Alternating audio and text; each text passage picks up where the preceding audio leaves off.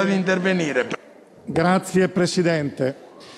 Per un esponente di un partito, per un esponente di Fratelli d'Italia, che prima di essere un partito di maggioranza o di opposizione è una forza politica che ha i valori della patria nel proprio DNA, non può che essere un onore e anche un momento di commozione prendere la parola per esprimere il proprio voto ovviamente favorevole al riconoscimento di una giornata che deve riconoscere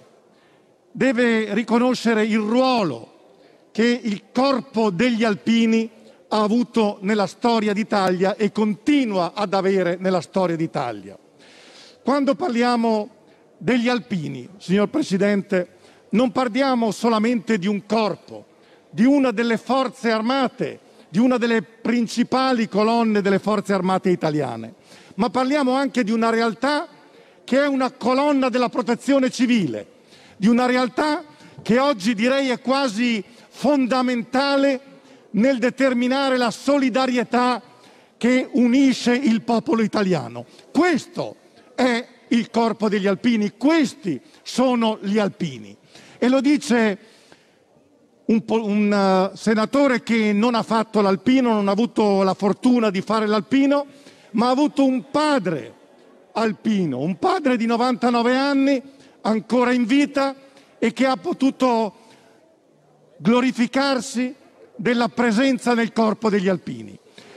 Io faccio parte di un territorio, cari colleghi, il Trentino Alto Adige, nel quale il sentimento di fratellanza nei confronti di questo corpo militare è davvero importante. Per noi gli Alpini sono da sempre, al di là della politica e anche al di là dell'età, un punto di riferimento.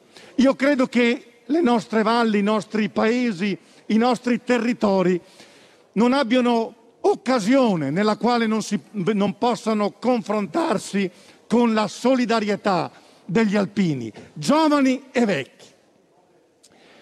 Quando parliamo appunto degli Alpini, quando noi dobbiamo riconoscere il ruolo che gli Alpini hanno nella storia del nostro Paese, certamente facciamo riferimento in primis, come ben evidenziato nel disegno di legge, alla battaglia di Nikolajevka, una battaglia che anche lo ha detto qualcuno prima di me, è stata non solo una battaglia eroica dal punto di vista militare, ma una battaglia che ha permesso davvero a tanti italiani di guadagnare la stima e il rispetto a prescindere dal momento storico nel quale vivevano.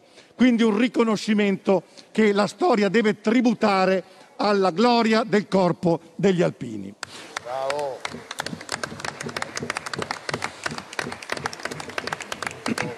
Gli Alpini sono rappresentati da un simbolo semplice, ma un simbolo riconosciuto dai bambini di tutte le età.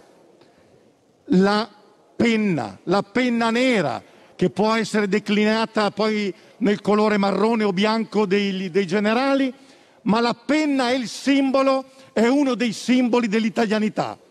Accanto al tricolore, credo davvero che la penna degli Alpini, come simbolo di questo Paese, sia riconosciuto quasi, o direi sicuramente in modo trasversale. Un simbolo che si accosta al motto degli Alpini, un motto che dobbiamo ricordarlo a noi stessi, ad ogni cittadino. Il motto: di qui non si passa. E dobbiamo riflettere su cosa voglia dire, sull'attualità di quel motto, oggi come allora, oggi come domani. Di qui non si passa vuol dire certamente la difesa dei confini, dei quali Fratelli d'Italia si fa vanto.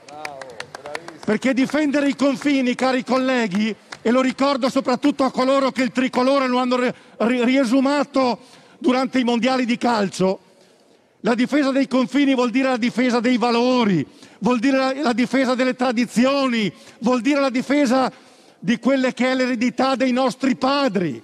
Questo è il patriottismo, questo è l'amor di patria, questo appunto rappresenta la difesa dei confini, la difesa che gli Alpini hanno sempre esercitato con onore e gloria e profondo rispetto per gli avversari. Ma difesa dei confini vuol dire anche qualcos'altro, vuol dire anche il confronto tra il bene e il male e saper star sempre dalla parte del bene.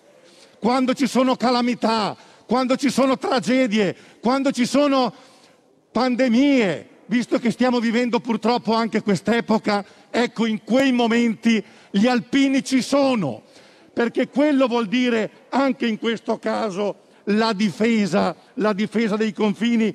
Questo vuol dire di qui non si passa, di qui non passa il male, di qui non passano le negatività. L'alpino baluardo del bene, l'alpino baluardo della solidarietà, l'alpino baluardo dei nostri valori. Questo dobbiamo ricordare, questo dovremo ricordare ogni 26 gennaio, perché è un debito che noi abbiamo verso tutti quei militari, verso tutti quei soldati che nel passato come nel presente difendono il nostro territorio e i nostri valori. E concludo, signor Presidente, con una riflessione attuale e politica. Da questo spunto noi dovremmo partire per riconsiderare il servizio militare obbligatorio, un servizio militare che potrebbe riconsegnare a tanti ragazzi un impegno definito, certo, di formazione. Non dobbiamo tornare indietro, ovviamente, ma dovremmo rivalutare un servizio che permetta ai nostri giovani, da una parte, di acquisire coscienza civica e permetta dall'altro di alimentare quella catena di solidarietà rappresentata dall'Associazione Nazionale Alpini, che purtroppo sta scemando in termini numerici per appunto l'invecchiamento dei loro soci, e che però ognuno di noi sa quanto importante sia nella catena di solidarietà. Quindi una riflessione politica che potremo trarre anche dal riconoscimento del loro ruolo e di questa importante giornata. Grazie.